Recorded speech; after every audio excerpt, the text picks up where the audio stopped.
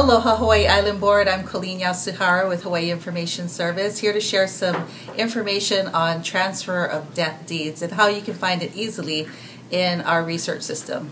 And here's Bob to show you how to do that. The TOD, or Transfer on Death, is a new sale instrument type that we've added into research quite recently. To use this, simply go onto your search screen, then click the Add Fields link. In the list of fields, find Sale Instrument Type, and left-click on it once. This will open up the box off to the right, where you can edit its search parameter. Click the drop-down box, and then in the list below, find the TOD, Transfer on Death. Select this, then click on the green check mark to say OK.